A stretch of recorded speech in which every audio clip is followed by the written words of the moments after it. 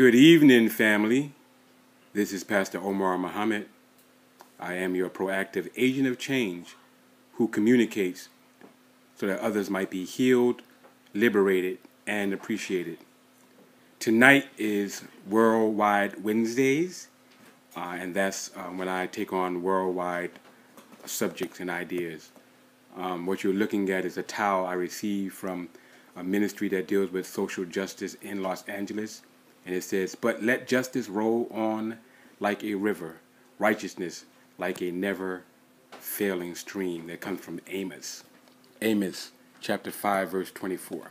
All right. I am always praying and hoping that we will begin to be an interactive community of people who work together to learn and to grow and to be where we are to be. Now today, I am my heart has been really moving and heavy actually on a couple of issues. One was that I've become a Snapchatter. And on Snapchat, I am able to connect with some of my younger students. You know, I've been doing youth development work for many years, for over a decade, working with young people, 18 to 24-year-olds, helping them to get their education and get job-related skills and get them back out into the workforce. There's this one man in particular that has been heavy on my heart. I'm going to call him C.A. Now, C.A. is a young man who I love deeply with all my heart. C.A. Came to me as a young, wannabe gangbanger from the city of Los Angeles. He was actually living right at the edge of Compton. And C.A. had a low self-esteem. He used to call himself something like Fat Boy or something like that. And I used to say, man, don't call yourself that. You know, you're not fat. You're a child of the king. You are somebody. You're important. But he would, the thing is that he just kept that identity. And then I realized that he kept on wearing, here in Los Angeles area, if you're wearing a bunch of red, then you claim the Crips, the blood set. And if you wear a bunch of blue, you're in the Crips set. So I was trying to encourage him to get up out of that kind of stuff and told him, listen, you were not raised this way. For you see, I know who this man's parents is. This student parents happen to be two really loving, godly Christians. I mean, they love God with their whole heart, mind, and soul. The father just commits all of his time working with a program, a rites of passage program in Los Angeles, helping young boys who are younger than 13. I think they work with 13 to 15, help them get their lives together. And I didn't know he was even in that, that this was this boy's father until I met him after I had been working with his son, trying to help him get his high school diploma. But the thing is, now on Snapchat, I see him turning up all day long. I see him with little twists in his hair. Not, I wore dreadlocks too, but little twists in his hair, little blunts in his mouth, talking about talking about women in a very negative and profane way. And it really disturbed me. It bothers me. And I'm thinking that, Father, we need to help. We need to lift up him. He's going to be our representative of young people who have lost their way. Young people who have been raised in good and moral and godly homes, yet they have rejected the wisdom of the elders. They have separated themselves from the comfort and the wisdom and knowledge of their parents. And now they're out there turning up everywhere, putting themselves at risk. Now, this young man used to tell me about how God has spared his life so many times, how he was running and they were about to kill him, but he got away. But yet he's putting his life at risk, and that's really a burden for me. So before we get off this program, I want to solicit you. I want to ask you, especially those people who are going on the rebroadcast, that you would lift up the young man. His name is C.A. for this program, C.A. We're going to lift up C.A. We're going to ask that God will help him, that God will clear up his mind, that God will open up his eyes and help him to see that his parents love him, and God loves him even more, and that God holds no shame or no guilt on him, that he wants him to be reconciled with him. He wants him to get back on track, get his life in order, prayerfully to get his college degree, high school diploma, get his college degree, whatever it is. But I'm praying for that young C.A. today. So, Father, and all those young brothers and sisters in every city, because, the truth be told, you guys, I have a burden for the urban male. I have an urban for all people, but for the urban dweller, like me who grew up in these cities and these cold streets, lived in Newark, New Jersey, lived in Baltimore, Maryland, lived in Washington, D.C., yes, lived in Los Angeles. I mean, come on. I've been living in some urban communities, in urban sprawl, and I've seen the devastation that has been happening to young people all over the world. And I'm like, enough is enough. I'm tired of the people selling our young children drugs that are overpowering them. Yeah, when I was younger, marijuana was, pretty much okay, but now they got this stuff I call the stunner. They got these young people smoking up this dope, and now they just getting stuck, dropping other kind of chemicals and things, and they're just losing their mind, losing their souls over some craziness, being turned up for nothing and not using their time. Here's a couple of things that God showed me that were three, I'm going to call them, for lack of a better word, dangerous D's. 3 dangerous D's. And here's the thing. What I have been discovering is that in order for a person to find work in this modern world that we're in, especially in the United States of America and maybe other industrial programs, places where the technology is highly moving, if you are not able to handle a computer beyond, I'm not talking about handling the computer just to play Black Ops or any of those first-person shooter programs. I'm not talking about using the computer to play games. I'm not talking about using the computer to do Snapchat or to jump on Facebook or whatever it is that you do. Whatever that is that you do. I'm not talking about that. I'm talking about using the computer to submit your resume, using the computer to write a cover letter, using the computer to apply for any kind of job. Now, almost all, even the fast food restaurants, cause you have to use a computer to do that. So I see in this world a huge digital divide coming and growing in our community, separating those people who have technological insight and abilities away from those people who don't. And I'm praying that people like Chris, I said his name, I didn't mean to say his name, C.A., people like him and others who are trying really hard to trying to get work and skills, that they would go beyond just putting Snapchat on or posting up, videos and crazy stuff on their social media things. I'm praying that they will be able to use that energy, use that strength to write that resume, to write that cover letter, to apply to that college, to apply to that education and vocational skills program, and this is what I'm praying for. But here's the thing. I have discovered, even in my own personal quest to start a new career track, it's been difficult for me. Because I'm sitting on the phone. I got my laptop here. I got my my tablet here. I got my cell phone here, and all day long, I'm getting tweet after tweet after tweet from the people that I'm following, and I'm just like trying to respond to that. I'm like, I found myself being just caught up, and I see these 3 dangerous D's. Or what? The 3 dangerous D's. One of the first dangerous D I want to deal with is distraction. Yes, distraction, my friend. The dangerous D of distraction. It's not necessarily bad for you to get to tweet or to post or to whatever it is that you do, Snapchat. It's not necessarily bad from that. But when those things become a distraction from your goals, a distraction from the things that you are here to do, a distraction from your work, then it becomes a problem. And what I began to see is that the world is designing and creating multiple distractions. They call it entertainment.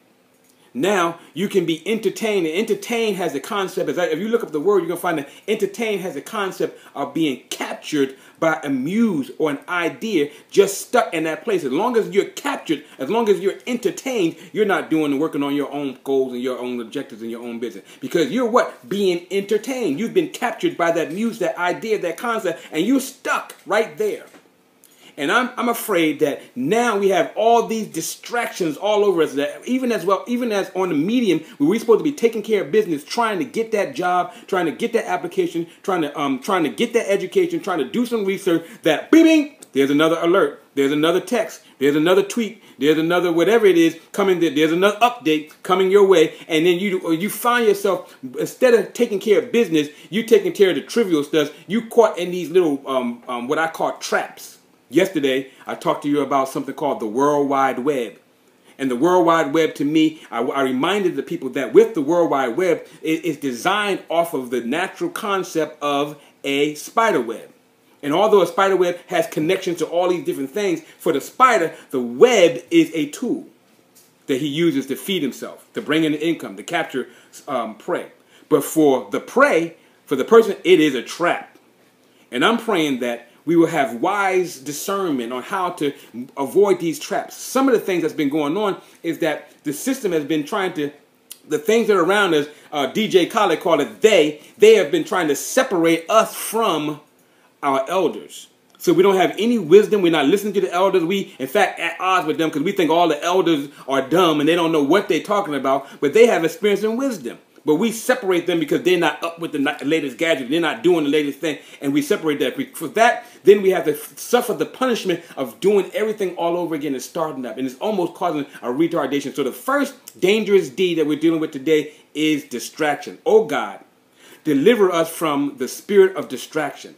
Do not allow us, Father, to be caught and captured by this television program or that reality, quote, reality TV. That is another major distraction that is just, it's almost driving me crazy because all this designed drama keeps us sitting up there looking, and we seeing black women beating each other up over some dumb stuff, throwing drinks on each other, doing the craziest, stupidest stuff that I ever heard in my life. No, everybody want to get vengeance. Everybody want to get no voice of reason, no godly direction, no wisdom in the matter.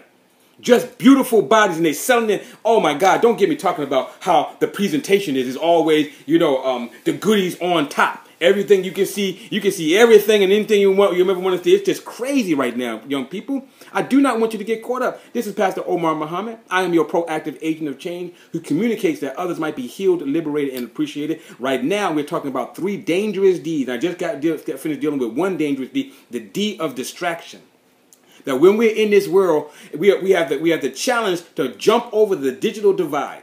That if we want to stay relevant, we want to stay up to date, we want to stay on purpose, we need to be able to interact with these machines, these computers, all these different ways, because now you can't even get a job unless you are able to master a computer. You want a job? Okay, go over there, sit at that computer and put your application in.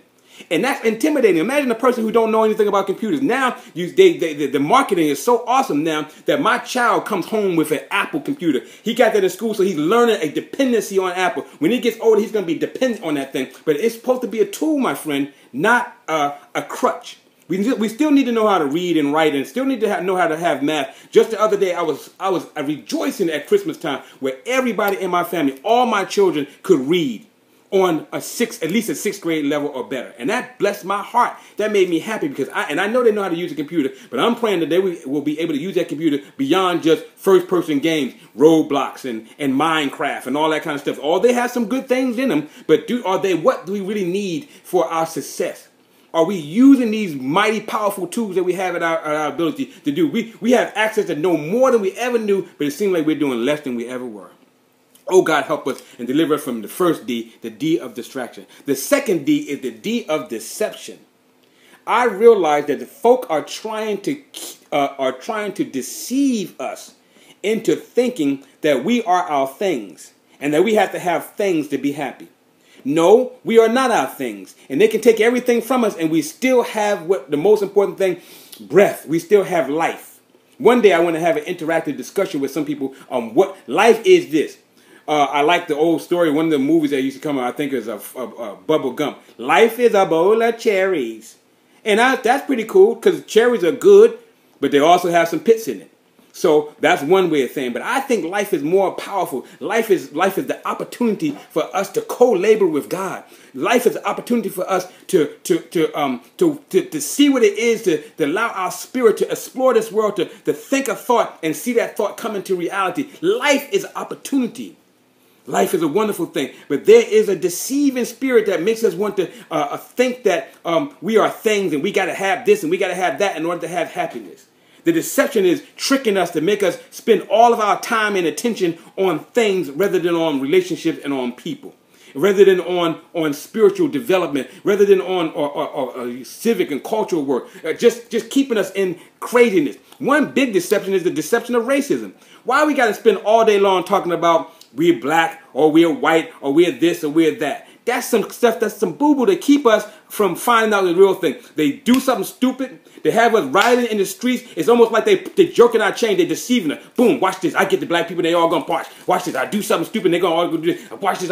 I'm tired of them whipping us around with their deception and their trickery.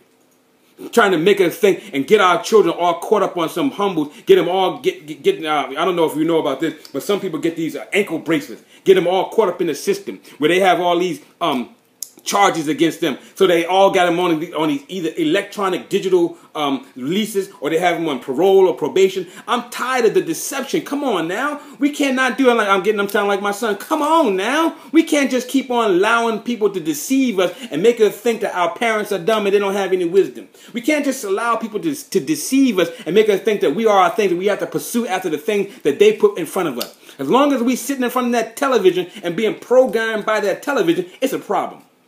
Because that thing is called television program for a program for something. It's programming us to be desirous of things and not desirous of people. Desiring us to kind of like get used to the lowest common denominator of humanity. Watching the news is the most depressing thing I've ever done in my life. So I've watched very little of that, just enough to get the information and get back out of there. Because it's the low common denominator. Who shot who killed who stole from who's bombing who. It's crazy. So I'm praying that we get lifted up from the deception, that we will not be caught up by the things that we see, but we will go in, we will allow God to help us. So the first dangerous D is the D of distraction. It's pulling a lot of brothers and sisters off the track. We spend all our time doing wickety whack stuff rather than doing what we're supposed to do. Oh, it's all right to turn up and you know, dancing and dapping and all that kind of stuff. But when is our time for us to stop shucking and jiving and spend some time reading and studying and growing and becoming the dynamic force in the world that God would have us to be? Avoid distraction. Avoid deception. The last one is look out for darkness. What am I talking about? I'm not talking about the beautiful darkness from which God creates things. I'm not talking about the beautiful darkness that highlights the wonderful stars in the sky. That's not the darkness I'm talking about. I'm talking about that low, negative, dark, evil, raw kind of darkness that make people want to do vengeance and jealousy and wickedness and backstabbing and just foul mouth profanity. I'm talking about the dark. Let's get away from the darkness. We don't have to be throwing up dollars in clubs. We don't have to do that. We work so hard for our dollars. Then why would we sit up there throwing up dollars in clubs? Why would we try to make it rain when God wants to bring rain to our rain and blessings upon us? We don't want to have to make it rain. Go home. Take that money home to your wife and your children. Buy them Pampers. Take care of the stuff that we need to be doing. That's what we need to do. Get our savings accounts together. Learn how to spend our money and do things wise. I'm sorry, but here's the thing. I'm praying that we get delivered from these things. The darkness. We got to let go of the darkness. Let go of trying to do scams and trickery to trying to get over and get up on somebody. No, the good guys do win in the end. God will fight with you. But if you're going to be deceptive, if you're going to be stuck in or creating some more distractions for somebody rather than trying to walk in the light. Listen, he said walk in the light because God is in the light. Let's not, he said, men love darkness because their deeds are evil. Come on, men and women. We got to get up away from there. We got to move away from that kind of environment. Listen, these three dangerous deeds, I'm hoping that you will help us in. And we're going to pray before we go. But these are the dangerous deeds that I'm dealing with. The deeds of distraction, the D of deception, and the D of darkness. Now, God told me another thing. He said, listen, you got them dangerous deeds, but here's what we need to do today. I created humanity to be a focusing unit. Whatever you focus your attention on, that's where the blessings flow at. So some of us are focusing our attention on negativity. We're sitting up there looking at the reality shows, and it's driving us insane. Because it's not reality at all. It's a bunch of trickery and falsehoods that help us. And I don't like the way they represent us. They got our sisters looking crazy. If I was anybody, I would not want to come up upon a sister, not the way they present them on TV, because they look like they crazy. Throwing drinks in people's faces, maligning people, everything they say, they popping off and going to hit somebody. That's, oh God, deliver us from that madness. It's trickery. It's deception. It doesn't do anything for our development. It doesn't do anything for our good. Some of us need to just unplug that doggone program and do something different. Read a book or learn some insight. Go another way. So here's the thing. So God will have us today to focus. The word focus. Get with me on this word. F-O-C-U-S. Focus. Focus your attention on that thing that you want to have. I got three things that we should focus our attention on, but I want you to focus your attention. You know what's important to you. The Spirit of God doesn't just talk to me. The Spirit of God talks to you too, right? Yes, the Spirit of God talks to you. And he says things and give you ideas of what you're supposed to do. So here's 3 things I'm focusing on. They're the W's. We did the D's, but here's the W's. The one thing is to focus on work. What do you mean work? What do I have to do to make my situation better tomorrow? Somebody need to just go wash some clothes and get ready for school. Somebody need to pack their bag and make a lunch. Somebody need to work, just focus for a little while on something that's going to make your life better. I know a lot of rappers want to get their mamas out of their house and buy a house for them. They want to buy a Maybach for themselves. They want to drink Ciroc and all that other kind of stuff. That kind of wild lifestyle is not conducive, is not helpful for all humanity. You only supposed to do Miller time sometime, not all the time. It's not turn up every day, all day long. We have to regroup, recreate, reassess, reevaluate, focus. Focus on what? You know what you're supposed to be focusing on. For me, it's focusing on getting that full-time income that's going to bless my wife and family. Focus. That's what I'm focusing on. So I'm hoping that you will focus. Focus on work. Whatever it is work, whatever work that you have to do to make your situation better. I love Bob Marley. Look up his song, Work. Work is something that we should definitely get into. That's the first W. The second W on this particular thing about focus, we need to focus on witness. What are you talking about, focus on witness? What kind of legacy, what kind of testimony are you leaving for your children? What kind of testimony are you leaving for those people who are watching you and observing you? Do you have righteous deeds and righteous acts? Are your hands clean? Are your heart pure? Are your motives right? Are your deeds righteous? Focus on your witness. How are people observing you? Even when nobody's watching, are you doing the right thing? Do you have integrity on your heart? Do you do right no matter whether people are watching or not, knowing that wherever you are, God is there with you? I see my daughter's coming close. She might want to interact with me. I'm going to give her a chance to interact with me in a minute. But right now, she's sitting at my feet listening, discussing, thinking about the witness. So we're going to focus on some work, and we're going to focus on the witness. What kind of witness does our life say? Does our life say the only thing we value is a drink? As our life say, the only thing we value is how our body look, whether we got the nice Louis Vuitton or whatever other kind of clothes, designer brands, because they got us all twisted and got us going crazy with the things, because they want us to have a whole bunch of things and not be full of the Spirit.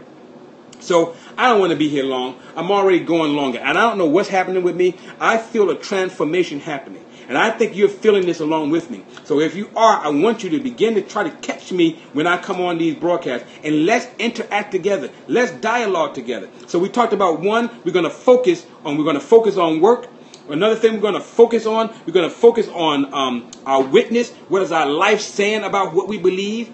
Do we really believe God? Then if we believe God, then we're going to exercise faith. We're going to be holding faith for God to do something. I'm hoping that tomorrow I'm going to come and tell you about a miracle that I'm holding God faithful for. I'm holding faith that God is going to work out a miracle in my life. He's going to do a supernatural work. He's going to do such a blessing that it's going to just blow people's mind. They're going to be, how in the world did you get over that situation? We thought the enemy had you down and out. We thought you were on the street destitute and wasn't busted and disgusted and weren't going to ever get up. Yeah, I might have fallen, but I will get up. How am I getting up? Not by might, not by power, but by the Spirit of the living God. That's how we all going to be getting up. Oh, there's a great getting up morning, yes. And new mercies are there every morning. So don't give up faith. Don't quit. Don't fall out. Don't faint. Get up. Tomorrow is going to be a new day. If you got to go to bed early, go take a nap, recreate yourself, meditate in the morning, and let's get on to a new day. The last thing is we're going to focus on. We talked about focusing on work. We focused on focusing on witness, and we talked about now we're going to focus on worship. Now, what kind of worship am I talking about? Now, there is something that's going on in our churches that really is, I don't know what they said. It's like we're going to have church, and people they falling out because they worshiping God, but they're not doing any work. They're not doing any witness, but they so-called worshiping God. I'm not mocking what's going on. I'm not mocking worship God. If it's real worship of God from your heart, that's good. But the kind of worship that I'm talking about is to acknowledge that God is worthy of our time, and He's worthy of our energy. He's worthy of us acknowledging His presence with us. He said, lo, I'll be with you always, even to the end of the world. I will never leave you nor forsake you. I have not come to condemn the world, but I came to bless you through the Christ, the anointed one. So God wants to roll with us. And I asked earlier this week, who are you rolling with? Are you rolling with the Most High? Are you rolling with the Creator? Are you rolling with them busted, disgusted people who next thing you go, they're asking for a ride now, they're rolling with you now, but as soon as your money and stuff is gone, they're kicking you to the curb and going to do something else. Who you rolling with? I choose to roll with the Most High and the righteous one. I choose to roll with the holy angels and all those people who are walking in the Spirit and are thinking and bringing about positive vibrations. Like Bob Marley said, positive vibrations, yeah, positive. I only want to live with that kind of consciousness and awareness. I want to have this kind of consciousness and awareness that as I meditate on God, as I allow God to come into my spirit, as I allow God to come into my mind and come into my thinking, I invite you. I expect God to guide me and to empower me. So on a daily basis, I'm confessing, I am guided by the Lord. I am empowered by the Lord. Especially as I'm going through this year, coming right out of Kwanzaa, I'm sensing God as doing a new surge in my life, giving us a new fire, a new desire to communicate that others might be healed, liberated, and appreciated. Today, I want you to be free from deception, free from distraction, free from darkness. I want you to focus. Focus on what? Focus on work. The work that you need to do to make your situation better for tomorrow. Focus on what? Focus on your witness, your lifestyle. Make sure that your life is something that your children and the people behind you, your mother and father can be proud of. Focus on that. Don't just sit up there looking at TV all day. They ain't happy that you getting high all day. They ain't happy because you can roll a blunt. I'm out here in California, so they can roll blunts all day long. They can go to the green crosses and pick up stuff all day long and be stuck on stupid for all day long. Who is winning for that? It's like DJ Khaled said, they don't want you to be successful, so they want to give you the super stunner herb, marijuana, whatever, to keep you stuck on stupid. Come on, brother. Come on, sister. Come on, child of God. We don't have to keep on doing this. We got something that keep us better than anything else. We got the Spirit of the living God. Let's get high in the Spirit. Let's get high on God consciousness. Let's get high on awareness. Let's get high on love. I see you, dear heart. I'm almost ready for you. And my daughter is so she been hearing me and talking with you today. And family, I'm going to try to come with some fire every time I come to you. Fire of love. Fire of devotion. Fire of care and concern. Fire of a good word. So I've talked to you about those things that I want to share with you today. I'm praying for CA today before I go. And the last thing I want to do before I leave, I did put on my hashtag Cologne. Are you familiar with what happened in Cologne? That on New Year's Eve, a bunch of guys, they say about 20 or 30 guys, saw about 3 or 4 females walking in the crowd watching the fireworks in Cologne. And these guys claiming, they said they were Arabs and North Africans. I don't know what they were. But what they did was when them young ladies came by them, they start touching on them in inappropriate places, in inappropriate ways, took their cell phones, took their stuff. And I had to think about what that's all about. First of all, it's the they who want to keep a division going on between humanity.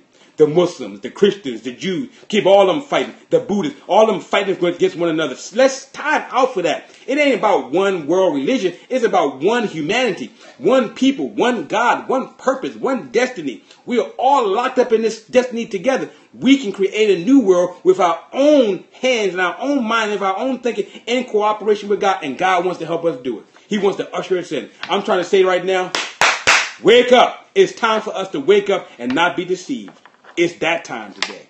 Yes, I'm glad you're back with me. It's wake up time. I'm your Omar Muhammad. I am your proactive agent of change. And right now, I'm dealing with this one issue. What I discovered what happened in Cologne makes me upset because what I realize it is because when you hear the testimonies of the women, they say, you just women. We can do what we want with you. Whatever kind of worldview, whatever kind of concept will cause you to disrespect the humanity and the divinity of another person just based on their gender or their sexual orientation is out of order. Listen to me. It's out of order. I don't care what spiritual community you come from. If you're judging people by their sexual orientation or judging people by their gender and you think that you can oppress them just because they're in a different gender or judging people by the color of their skin, then it's a problem. And Pastor Omar has an issue with you. I'm raising up the consciousness to another level. So we don't want to be able to, I got one daughter, she's waiting to talk. But I am concerned that my daughter will not be able to walk around safely because somebody was just going to grope her because she's a woman oh no, I'm binding that idea up. I'm trying to tell us that we better recognize, I like what the Indian people say, namaste. What is that all about? I recognize the God in you. And I will not disrespect the God in you just because you have a feminine form. Or you have an effeminate form. Whatever way it's going, I'm not having it. We need to trust God. We need to see in each other's eyes that God is in us. Now, I done talked way too much.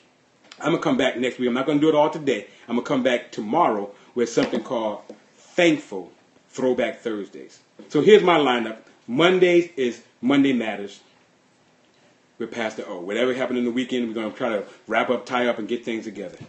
On Tuesdays is Table Talk with Pastor O. Get yesterday's Table Talk. It was off the chain. We were dealing with some real issues about whether the boys should be wearing dresses and all kind of stuff. Today is Worldwide Wednesday. It's global concern. All over the world, that they're casting the World Wide Web, and they're making the digital divide so wide that so many people who are in this system will not be able to get work or anything without being able to handle going through the process of getting jobs through a computer. It's different. And what compounds that idea is something I discovered, because while you're working on a computer, you're constantly getting email alerts, text alerts, updates, Snapchats, or just stuff constant, all the way coming at you. And that's why I said we have to be careful of the 3 Ds. The D of distraction, the D of deception, and the D of darkness. You got to get the replay to go back through that. So now, after we've talked a little bit about this other part of it, which is where we need to focus. God made us focus in the unison, so we need to focus on something. Whatever we put our attention to, that's where our thoughts and ideas are going. So if we focus on work, God's going to give us ideas about work. If we focus on school, God's going to give us ideas about school. If we focus on doing right, then God's going to give us ideas about that. God's going to bless us with the ideas that we need. Now, I'm going to end this program with, first of all, my daughter. Do you really want to say something, Sophia?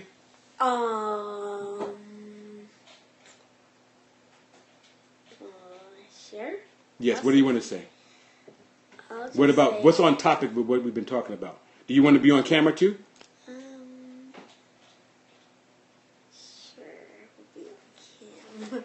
All right, we're going to speak a little about, this is a little bit of time for the youth. Wait, Naeem wants to too. Come on. I don't want to be on camera though. Come over here, just talk right here. Because we're going to pray, we're going to do a little bit. I'm going to let the young people, because we got to, what Jesus said, suffer the little children come to us. What I discovered about this, when we get ready to have the children, I discovered this. I'm learning so much from my children during this Christmas break. I had a big old flood of water in my backyard because we have a so-called Nino's rain. I'm thankful for the rain, but my back patio area was flooded. And my young son said, man, I had an idea. I was going to take one of the laundry baskets. He said, no, take that trash can, dump that water. So what I did was I took that man's idea, because I realized the children said some place in the scripture said, a child will lead you. The children have godly knowledge in them too. And they give you wisdom, they give you knowledge, and they give you instruction. I took that knowledge from my son. I got almost all that water out of the bag. It was good. So when I say I'm inviting the children to come in, he said we should be like the children. Listen to this. I'm going to catch you with this. This is going to be a freebie. If you and I become like children and we use our holy imagination, God will bless us abundantly. You want to be on camera? Okay. So now, what do you want to say? Terrorism doesn't have a religion. Yes, thank you. This is from the mouth of a young boy. Terrorism does not have a religion. He came on scene anyway. Mm-hmm. Terrorism does not have a religion. And I'm thank you for you saying that, Naeem. That's an interactive, because I wanted the scripture that God gave me is that He did not give us a spirit of fear, but love, power, and a sound mind. Those people who are terrorists, they want to keep us in fear, keep us to be afraid, so we can give up our rights and privileges. Those people who did that stuff in Cologne want the women not to be able to walk in the street. Somebody had the nerve to say, you just keep yourself arm distance from people. No, they need to keep their doggone hands off the people. That's making me upset. I'm mad about that. And okay, I'm going to calm down. Thank you. I'm going to calm down. Yes, Sophia. What do you want to say? I want to say that, I just want to say that it would be like, just think of it like a man doing that to a woman. It would be, like a woman doing that to a man. It's like they were getting like in more trouble for some reason. Yes. But then when a man touches a woman, then it's totally different. Yeah. Well, in my case, Sophia, I agree with you. It should not be that way. I'm saying that we need to fight this. We should not have men just taking and groping on women. in the workplace there's laws about that, it should not be happening. And I'm praying that your world will not be like that, so you will not be groped on, touched on, felt on without consent. That it would be nothing like that. So you're right. We should have equality. That's why I said earlier, it's not about Sophia and anybody else on this program. It's not about your sexual orientation or your gender. Recognize that the person in front of you is a representation of God in human form. I said it. That's right. The breath that person has is the breath that comes from God. He is representing himself in us. And we have to recognize that God consciousness, God awareness is in that individual. And we should not mistreat them for any reason, whether they have a different sexual orientation or not. It's just out of order. Yes. So I think it's just like, do unto others as you would have them do unto you. Yes, thank you. My daughter is reading something. She said, do unto others as you would have them do unto you. This is what's in my house. I got this from the United Nations. It's actually the most multicultural image in all of my house. Why? Because we are to do unto others as we have them do unto us. It is the golden rule. If we want people to treat us right, we need to treat other people right. So I want you to get a little glimpse of that. Thank you. Now let's go for a little while, and I'm going to get off this program because I've gone way longer than I normally do. But I felt like it was warranted. I felt the Spirit of God moving on us. And so let's take this time now to pray. Almighty God, creator of heaven and earth, I thank you that you created all of us equal. I thank you that you created all of us in your image and in your likeness.